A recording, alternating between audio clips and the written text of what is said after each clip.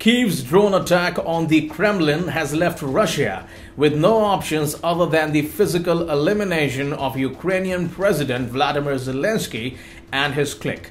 The deputy chairman of Russia's Security Council, Dmitry Medvedev, said on his Telegram channel. In a comment on Kyiv's action, Medvedev wrote, "After terrorist attack, there are no options left other than the physical elimination of Zelensky and his clique."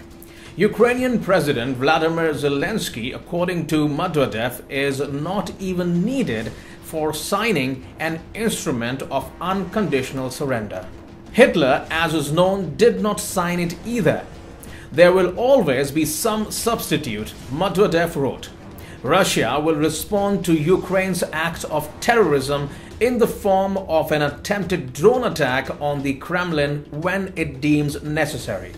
Russian ambassador to the United States, Anatoly Antonov, said, "Russia will respond to this insolent and presumptuous terrorist attack. We will answer when we consider it necessary.